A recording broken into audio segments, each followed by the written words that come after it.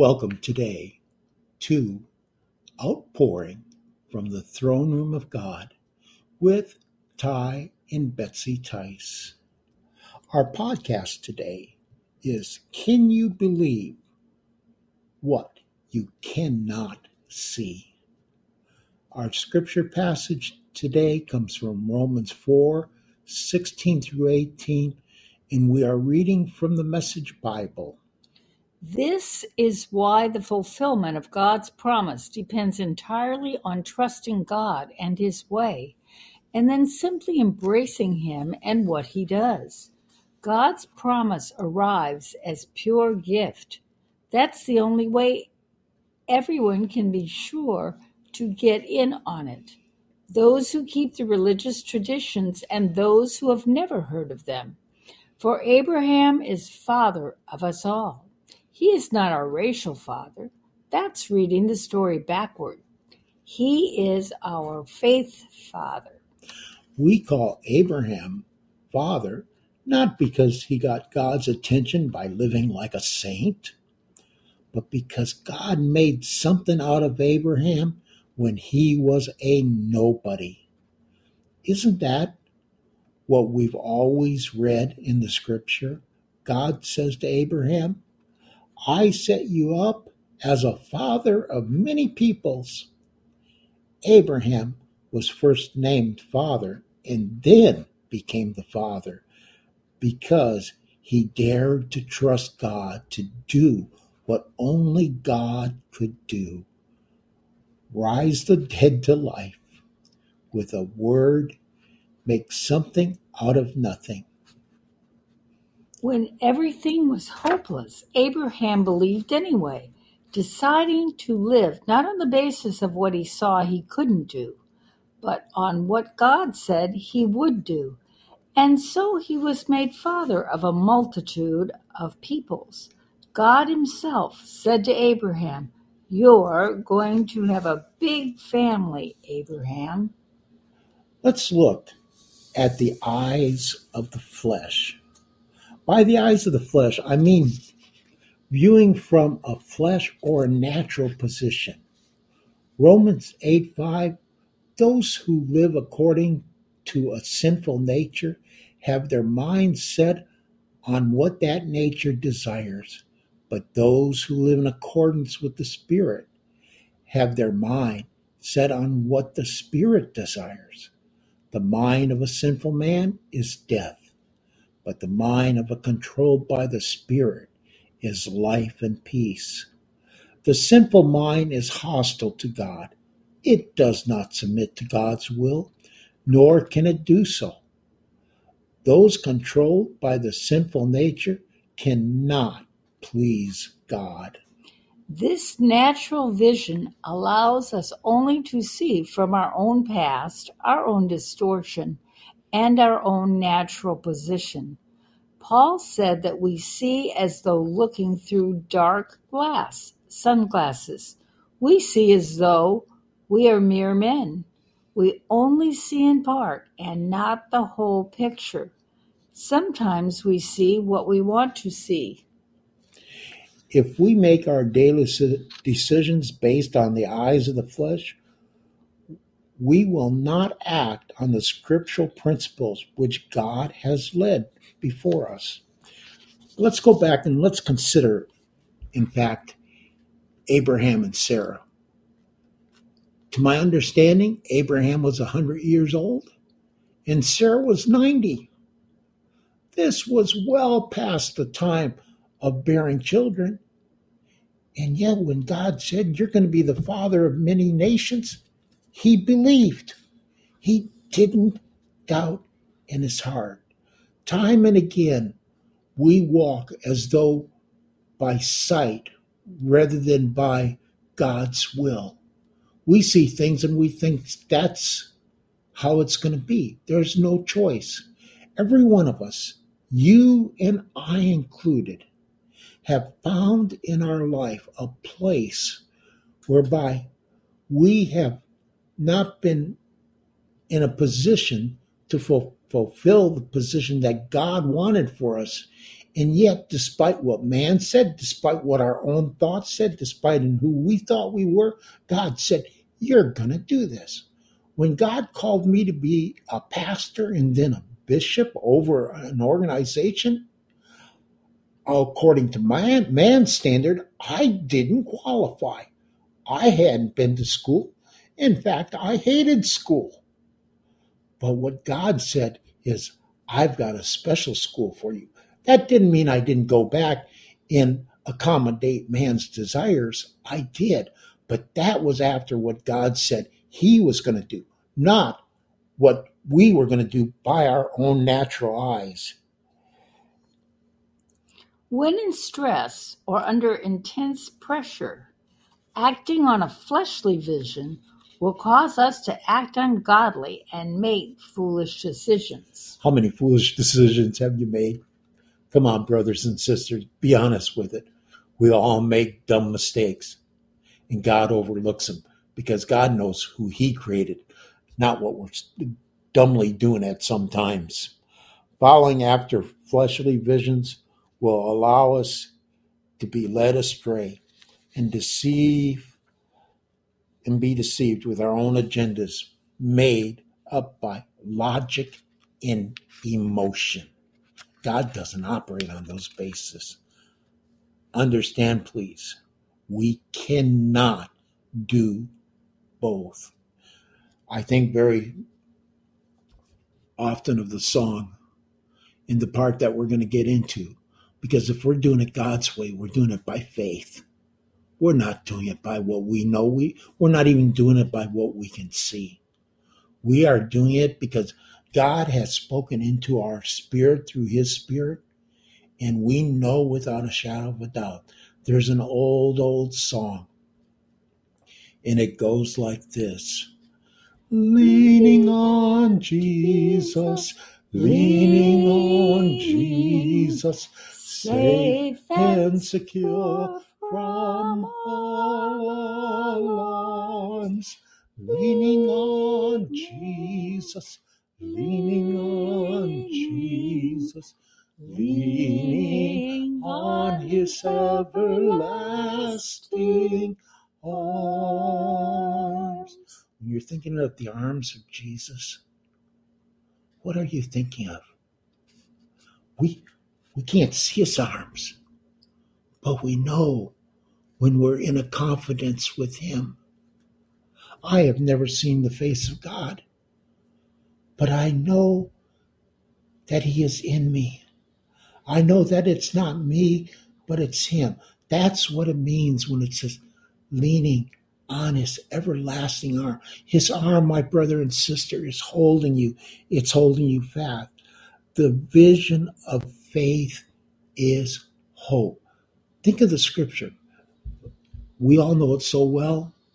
In Hebrews 11:1, faith is the substance of things hoped for, evidenced by things not seen. Wow. In other words, if I'm in Jesus, I'm operating in faith. That's by things that I haven't seen yet. I have no idea, but God does. So that's good enough. Faith moves forward without natural vision, yet not blindly. Faith acts on an absolute that not only did God say it, that God can do it, but that God will do it. The arm of faith, therefore, is acting not on what is seen, but on what is not seen, even calling that which is not as though it were. Leaning on the arms of faith is your natural vision, tells you one thing, and the Word of God tells you something entirely different. It is in the arm of faith that we find our strength.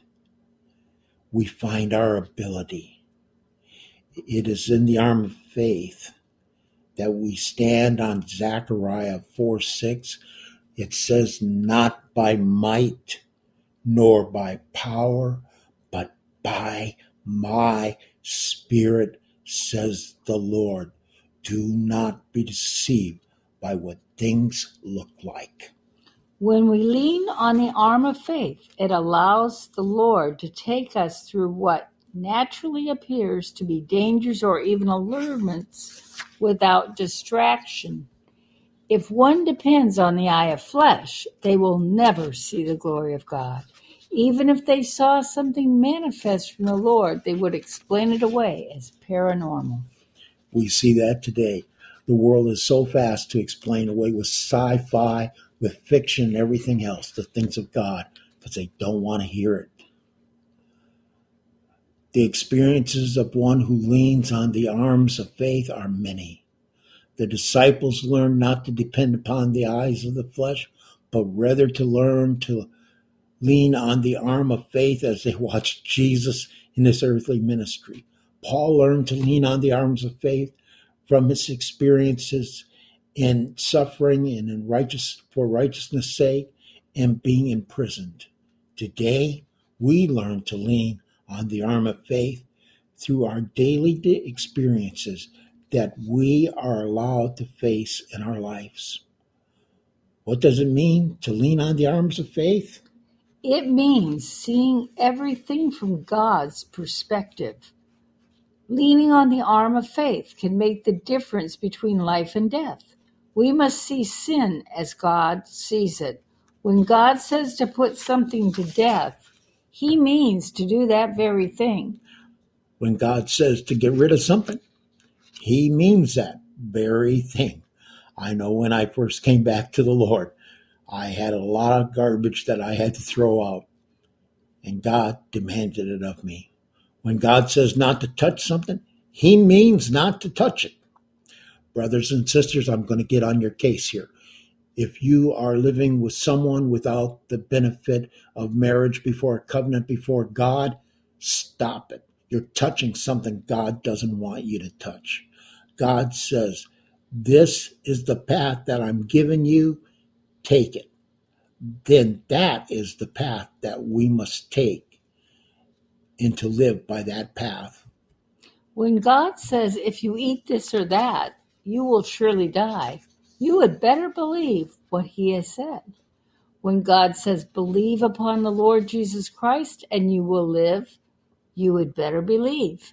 When God says, walk in my ways and I will care for you and protect you, you had better walk in his way. When God says, give me the tithe, the first fruits of all your prosperity, he means for us to do just that. I want to step in here. How important is that? Because when you do that, it's literally opens up the windows of heaven for his blessings to pour out that the scripture says you can't even hold them. There's so many. Kind of like when Jesus told Peter, lower down the nets. And they lowered it down and the nets couldn't hold the fish. Why? Because he was obedient. That's why we tithe. We don't tithe because God needs your money. That's a joke. We tithe because it is his key that he wants us to use to open his floodgates. Do you want his floodgates or do you want your existence? Come on, guys, be real with yourself here. When God says, this is my way, walk in it and forsake your own agenda, he means for us to forsake our own lives and follow him. It means learning how to lean on the arm of faith. How do we do it? It's very simple. Through God's word. Romans 10:17. Consequently, faith comes from hearing the message, and the message is heard through the word of Christ. Through self-discipline. Romans 6:11. In the same way, count yourselves dead to sin, but alive to God in Christ Jesus. 12. Therefore, do not let sin reign in your mortal body so that you obey its evil desires. 13. Do not offer the parts of your body to sin as instruments of wickedness, but rather offer yourselves to God as those who have been brought from death to life, and offer the parts of your body to Him as instruments of righteousness. 3, through obedience. Romans 6:16. Don't you know that when you offer yourself to someone to obey him as slaves, you are slaves to the one whom you obey, whether you are slaves to sin, which leads to death, or to obedience, which leads to righteousness. Through love. Romans 12:9. Love must be sincere. Hate what is evil. Cling to what is good. 10. Be devoted to one another in brotherly love. Honor one another above yourselves. And 13:8. Let no debt remain outstanding except the continuing debt to love one another. For he who loves his fellow man has fulfilled the law. So let's go through it one more time. How do we learn to lean? Through God's word, through self-discipline, through obedience, and then finally through love. Brothers, let us love one another as Christ has loved us. God bless you and go with you this day.